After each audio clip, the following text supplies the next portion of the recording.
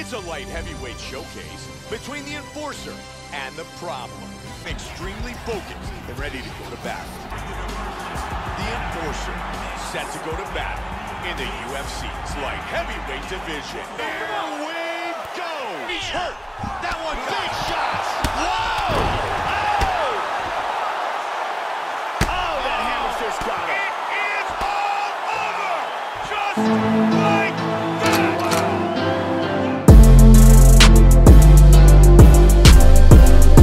What's going on, y'all? Welcome to another video. Today's video is another haircut tutorial for you guys, and I know I've been slacking, so here you guys go. The client featured in today's video is my very own brother, and we always say that he looks like Matt Barnes, so I figured I'd take his haircut and turn it into a video for you guys. So basically all this haircut is curls on top with a low to mid taper with the lineup. That's all it is. And for all you hating motherfuckers out there that's saying, oh, this isn't Matt Barnes' haircut, he has this haircut, he has that haircut. Matt Barnes has had this haircut at some point in his career, so I don't want to hear none of that shit. And by the way, you can't tell me my brother doesn't look like Matt Barnes. Alright guys, one more thing before we do get in this video. This video is going to be strictly voiceover, which means no more box that pops up in the corner of the screen with my face and I'm talking to you guys like that. All this video is going to be my voice giving you guys instruction. And what I need from you guys is just comment down below what you guys like better, the voiceover or the little box that pops up.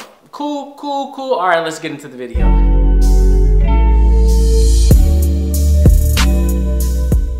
Alright, so after combing out his hair, we're going to begin to bald out the side taper and the back taper. With the side taper, it's kind of going to be like a mid taper, but also kind of like a low taper, so you want to make this guideline at the top of his ear. Now we're going to begin to bald out the back of his taper. With this, you don't want to bring the taper up too high, so you want to make this first guideline at the bottom of someone's earlobes.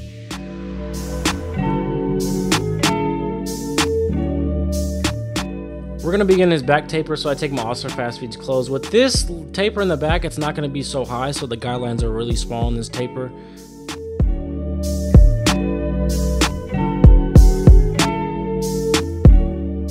Now we're going to make our next guideline right on top of that. All we're going to do is open up that lever and make another guideline right on top of that. And I can't stress this enough. If you want to keep that taper low in the back, just make sure your guidelines aren't too thick.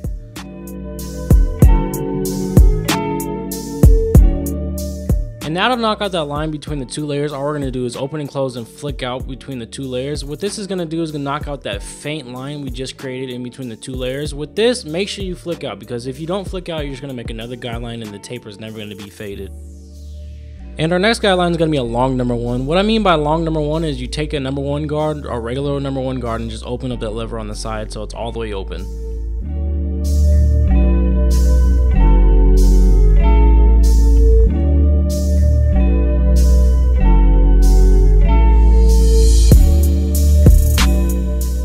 And in between that long number one back down to an all the way open with no guard, we're going to take a number 1/16 guard or number 0 guard and open and close the lever at the same time as we're flicking out.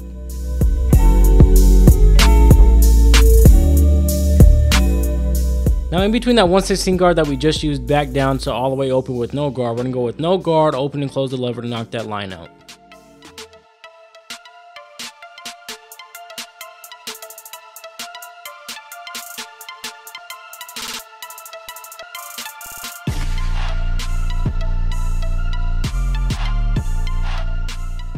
And going back up to the top of his taper, our next guideline is going to be a long number 2. With this step, you want to flick out as much as possible. Try to blend the hairs up into the curls as much as you can. If you can't blend all the hairs at this point, that's fine. Just create another guideline using that long number 2.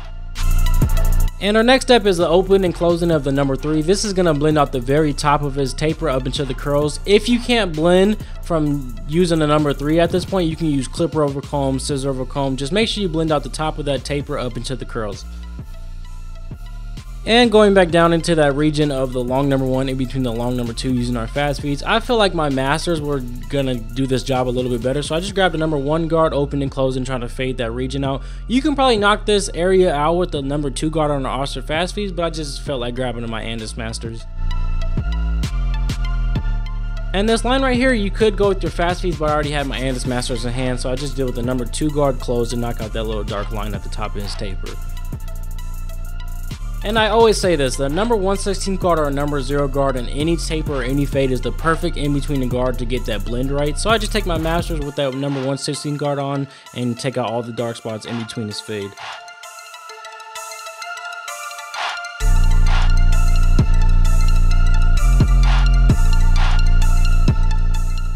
And to knock out the dark spots on the bottom of his fade, I just grab my Andis Master once again and open and close it with no guard.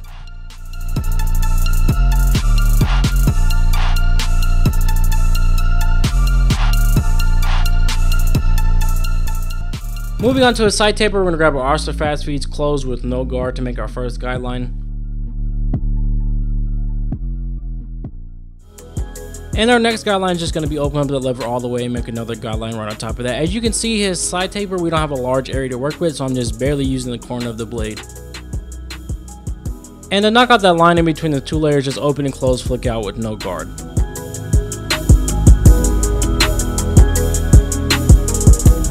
Then we're just going to take a number 1 guard, open up the lever all the way, and make another guideline right on top of that.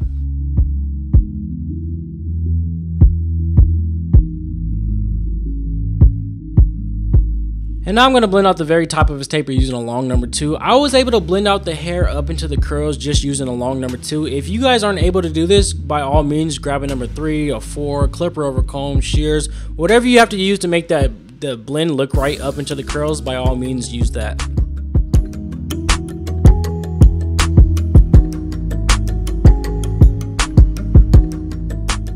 And going back down from that long number 1 down to no guard all the way open, we're just going to open and close our number 1/16 guard or our number 0 guard, open and close and flicking out to knock that line out.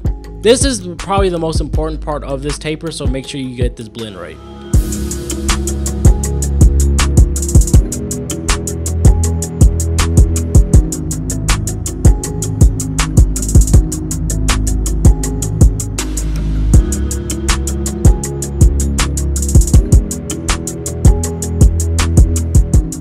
To be honest, I barely ever use my Andis Masters, but for this haircut I just felt the need to use them. So to blend out the bottom of his taper, I just went my Andis Masters, open and close it with no guard, flicking out.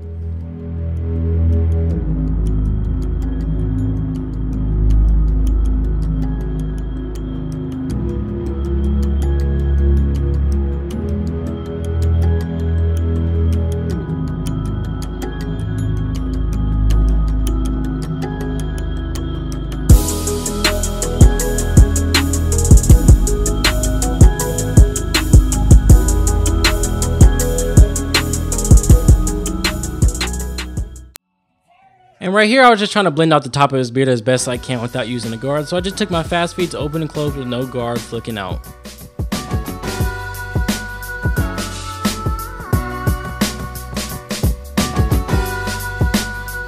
And after that, I eventually had to use a guard, so I just took my 1/16 guard, open and close, and blend out the rest of his beard.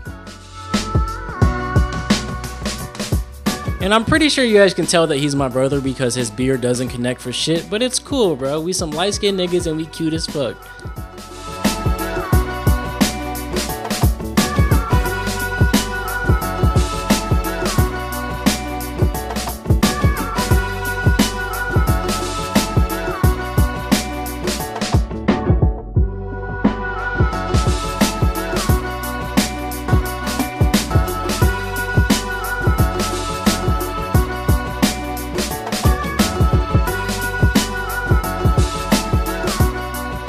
Next, I'm going to prep his lineup. My brother's hair in the front grows in all different types of direction. He has a big ass cowlick in the front, but all I'm trying to do at this point is comb down all the hairs that aren't standing up into his curls.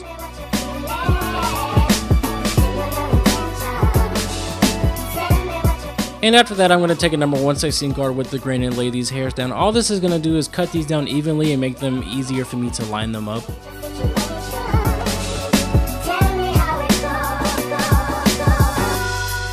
And to clean the surface of his skin, I'll just spray some alcohol. And to hold those hairs in place before I line them up, I just use some light holding hairspray.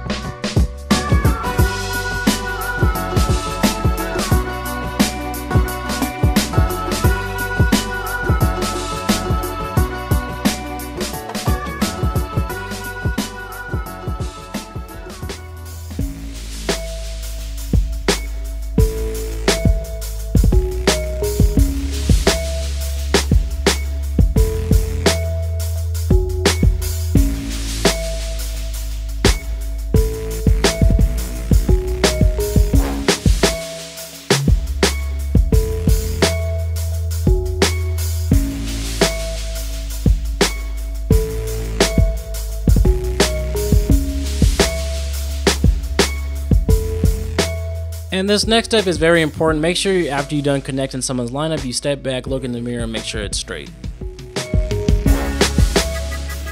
And if you guys are new to my channel, I recently just switched to using a shave gel. I used to do dry shaves, but if you're curious to what shave gel I use, it's called EZ shaving gel. All the information is in the description box below. Check it out. It opens up the pore, softens the skin, makes the razor glide easier.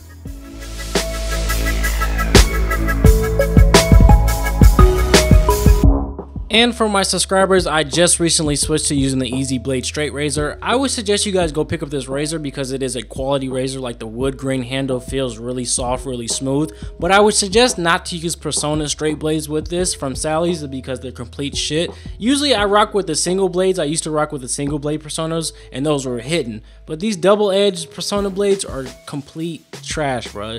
So take it from me, do not buy the double-edged Persona blades, but go pick up the EZ Blade straight razor. I promise you, it will not be disappointed.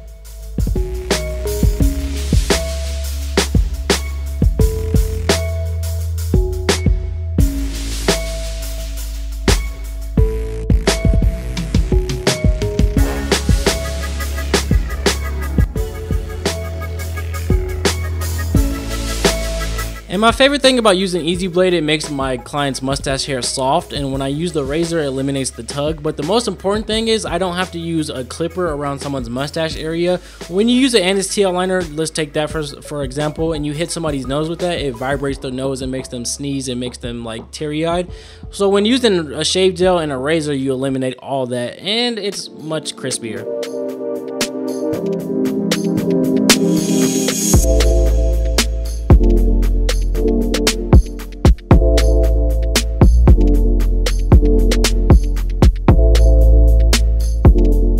Alright y'all, that's gonna do it for this video. Hopefully you guys did like this video just a little bit. If you did, hit that thumbs up button, drop a comment down below, negative or positive. If you are new to my channel, I have plenty more videos like this one. Just hit that subscribe button and become a new family member here on EJonesTv. Follow me on Instagram and Twitter at E_Jones to stay connected with me, and I will see you guys in the next video. Peace.